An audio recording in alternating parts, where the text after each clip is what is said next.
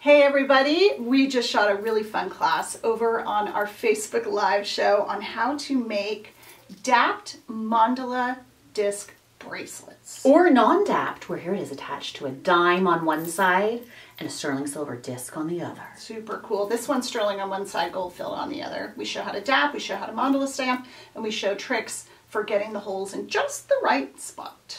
So hey, if you're watching this on YouTube, leave us a comment. Subscribe, hit a little like there, or send us an email with a question, and we will get back to you.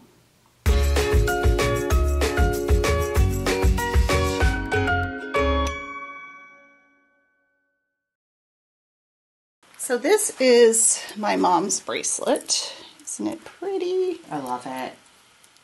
Dimes on the back that have a very special meaning to her. And I've used a swivel clasp from my personal collection. I don't know where I got this, but actually we were looking before this. I think they have them at Fusion Beads. Shout out to Fusion Beads. Go check them out, but not now. Stay, watch the video. But she wears this every day. She never takes it off. Ever, ever, ever. And she just loves it. I think it's the best thing I ever made her. It is, the weight feels really nice. The weight is awesome. It's super cool. And they're just attached together just by the jump rings, is that right? That's right, yeah. I first attached them with gold jump rings because she loves mixed metal. Oh, that's a good idea but too. I couldn't get them strong enough, and I didn't have 14 gauge. So I tried 16 gauge, and they kind of pulled. So this is 14 gauge sterling. Mm-hmm. Yeah, and you could see, she said one was kind of snagging. I think it's this one. I have to every now and then close them up a little for her. You could also use stainless, which would stay even better. But I took a 16 millimeter little disc, like this guy, sterling, and just mandala stamped it. Punched 2 holes, marked the dime to punch equal holes on the back, and the jump ring just goes through both of them. But because it's a nice tight fit, they are sitting totally centered as if they were soldered. Do you see that? I love that. Yeah. Now, can I ask you, what is a dime? Like, is it sterling? Like, with something on the inside? Like, what metal is a dime? I don't know. Okay. Base metal, I think it might be copper in the middle. But your mom doesn't have any weird effects with a dime? No, no. Oh, cool. And as long you can do things like this to our money in the United States, as long as you then don't intend to use it for currency, not in other countries. So. Oh, that's interesting. Yeah. Everybody has their own rules. You can see this guy, I punched my hole wrong, so I had to do it again. And I didn't pay any attention to front, back, or whatever on the dimes. I just tried to, do it. But the cool thing about dimes is the texture on the edge. Mm-hmm. So it gives it like this rim of, it's just so cool.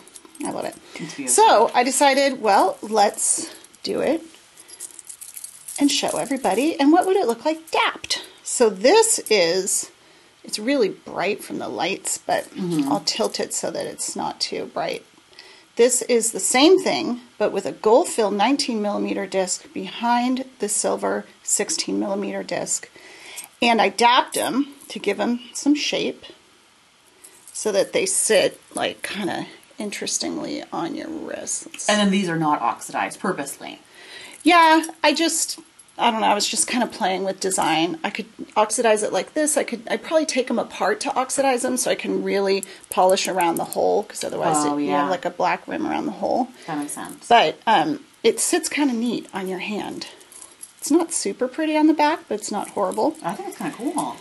So if I was making one for myself, I would use the sterling 16 mil circle and probably back it with like something thick, because that's what's great about my mom's bracelet is the weight, maybe like an 18 gauge copper.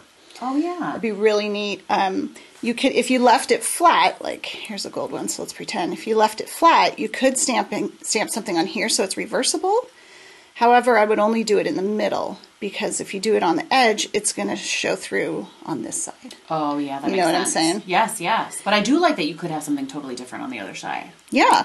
Or, I mean, if you did it in a way that you did something and then it looked just textured on the edge, like here, then that'd be cool too. Oh yeah. Let's pretend like we are continuing on with this bracelet, and let's add these two guys to this end right here. And I'm going to show you, well, I've already mandala stamped. You guys know how to mandala stamp. I don't have to show you that. There's a million videos on our site, but on this one, Just trying to get the lighting so you can see it.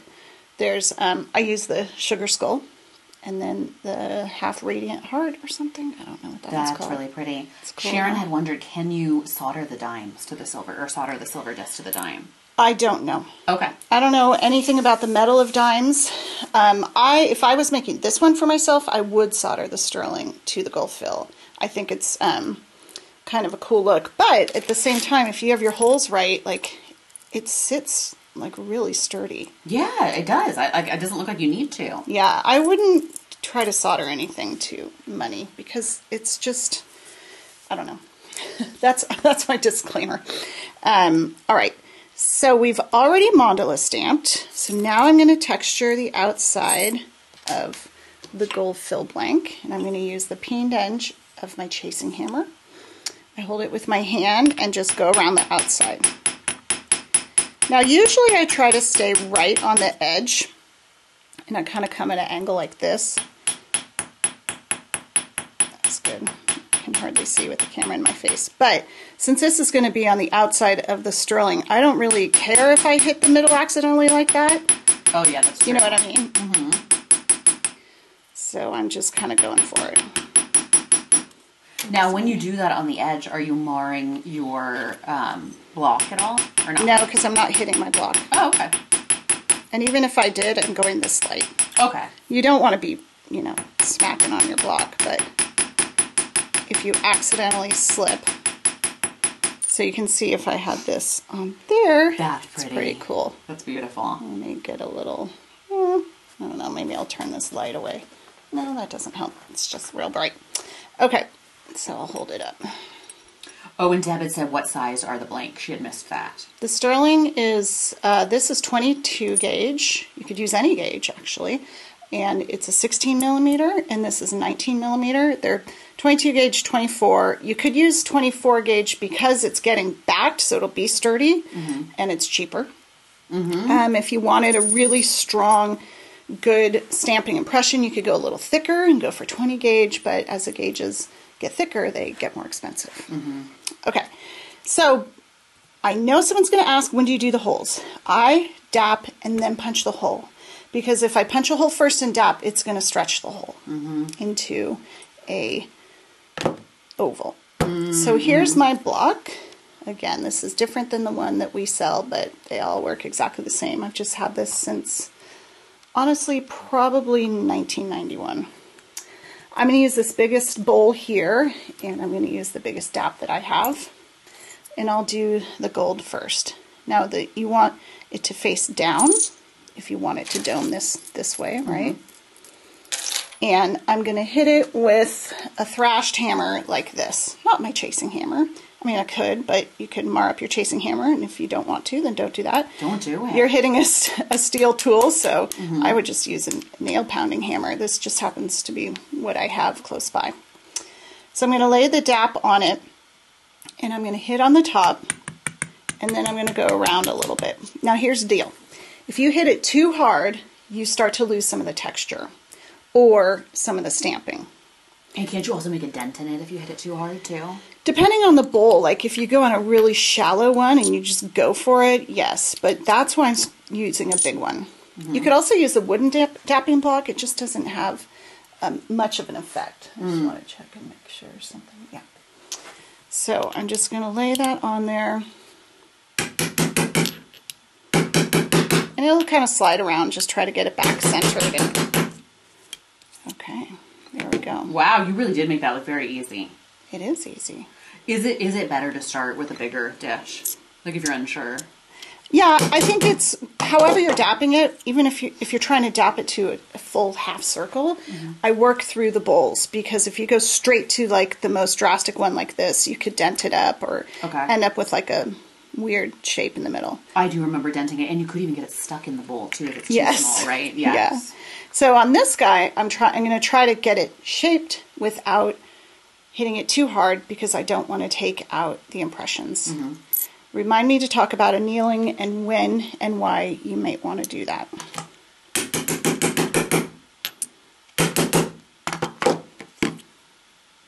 There we go. Oh, that looks good. So see how they lay really nicely on top of each other? Nice and flat. Cool. Love it. I could do it a little bit more, but for time's sake, let's just move on. Well, let's keep this here. It's a good backdrop. Yeah, it seems like the holes are the tricky part. So for the holes, I start first on the silver one.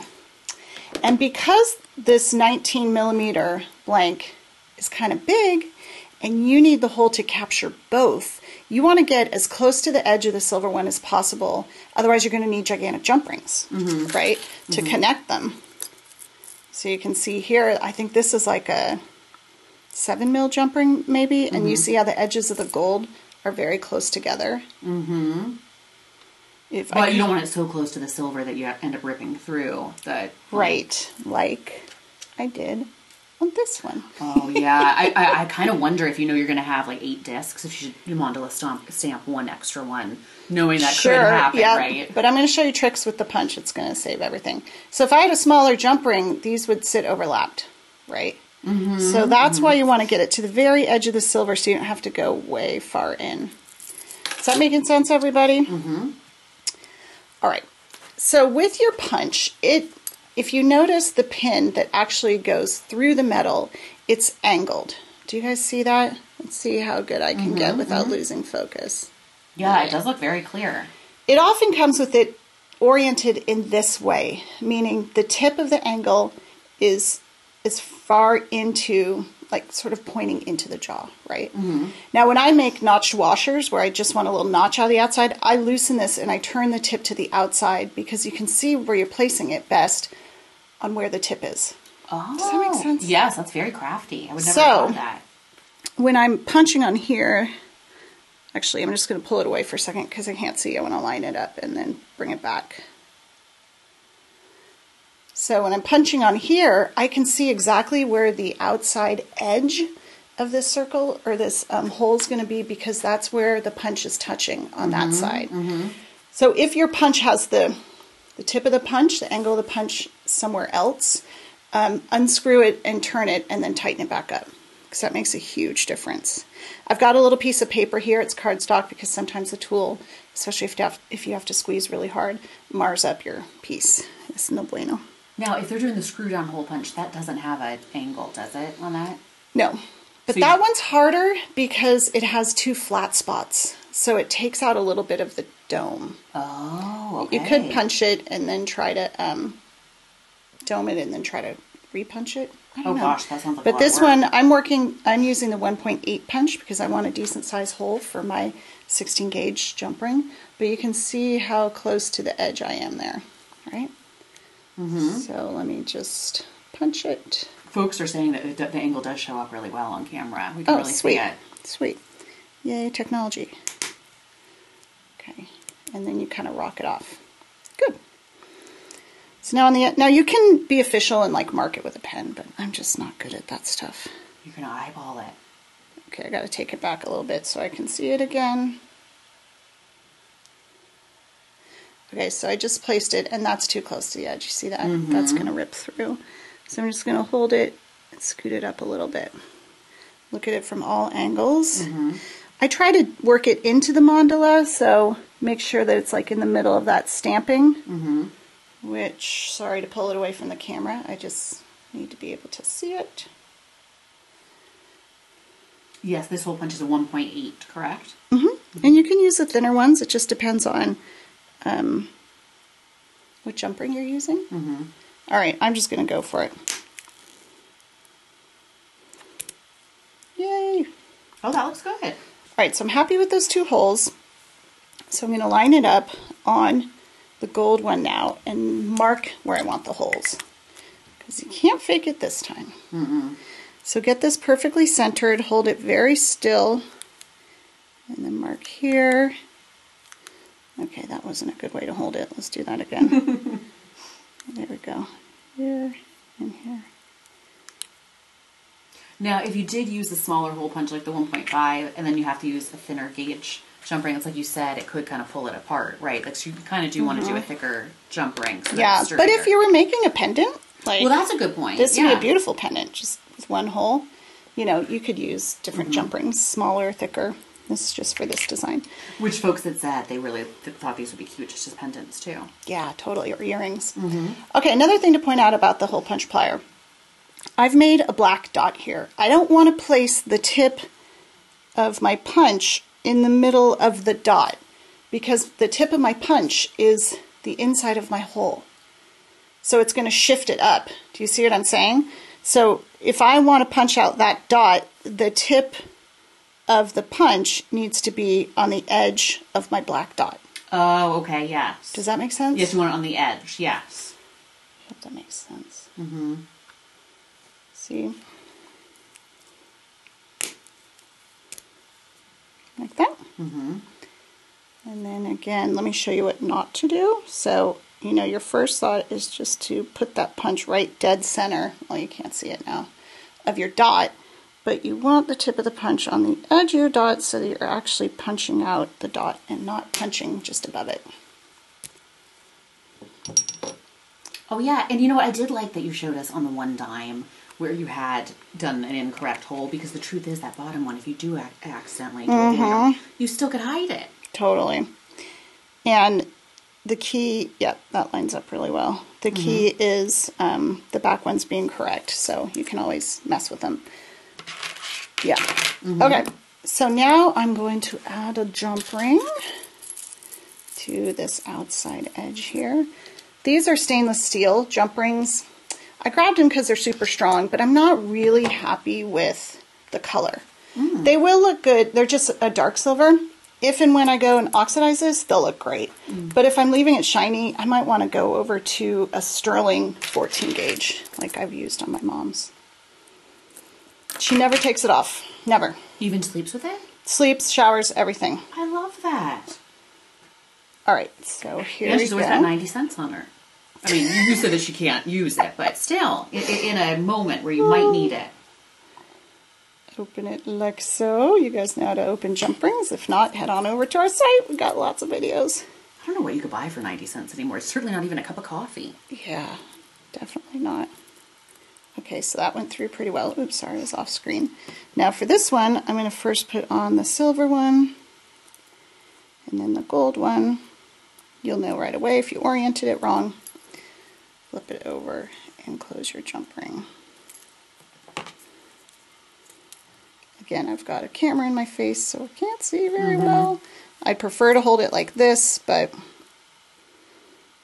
Do you think it's significantly harder to close a stainless steel jump ring than like other metals? I do, only in that when I close jump rings, I rock it back and forth as I'm pushing it together, and I have a harder time pushing it together. So as you rock it back and forth, you got to really try to do this so that the tension closes it.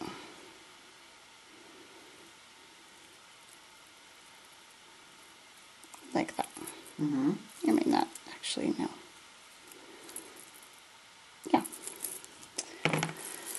So I've got another link. That's quite pretty. I would, this is one of those tough ones where like one more link might make it too big depending on the size of my clasp. I think it would be, yeah. So it would end up like this, so but then...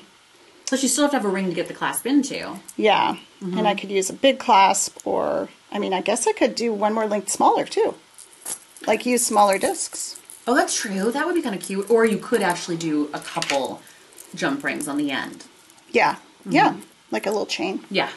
So because my mom was the inspiration for this, I left it bright. She likes everything bright, not oxidized. Although this one's oxidized, but like I make her a lot of mixed metal, gold and silver stuff, and she likes it bright.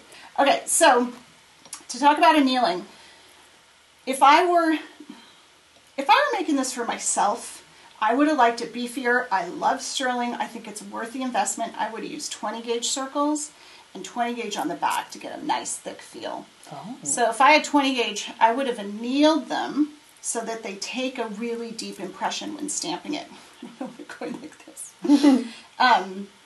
The trouble though with that, I mean, the good thing is it's easier to shape because it's softer, even though you've stamped on it, which will harden it a little bit. But because it's softer, you could, if you hit too hard, lose some of your impression. Oh, yes, absolutely. You're right. I see what you're saying. So it's tricky. The only other thing you might consider is maybe your stamping goes great, but you're having a hard time shaping it in the dome. So then you could anneal it, and the shaping will be easier. But again, don't hit really hard because you don't want to ruin your stamped impressions. Which on some of these, I don't know if you saw in the close-up, I kind of lost a little bit of my stamped impression. A little, but I still think it looks great. Yeah. Thanks. Thanks for tuning in, you Okay, guys. you guys, thanks so much. Bye.